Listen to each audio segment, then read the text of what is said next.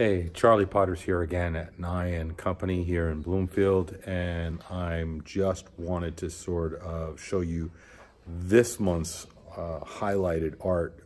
There's a number of pieces. I'll make a couple of short videos, but this is one of my favorites. This is a seascape or a coastline scape by the artist Alfred T.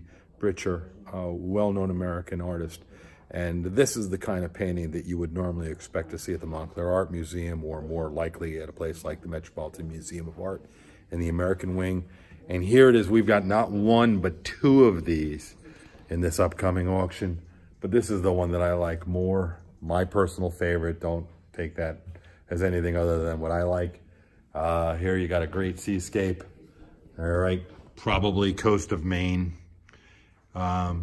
I like this one because the sailboats in the center draw me in a little bit deeper to the mist that goes around that rocky coastline along the back.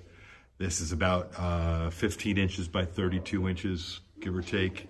And it's just an amazing painting. To give you an idea, this is the kind of painting that often sells in excess of $100,000, $100,000 to $150,000.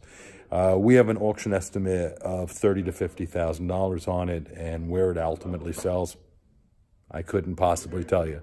But it's a really great seascape that I would be happy to have. So if anybody wants to buy me an early birthday present, I'm on it.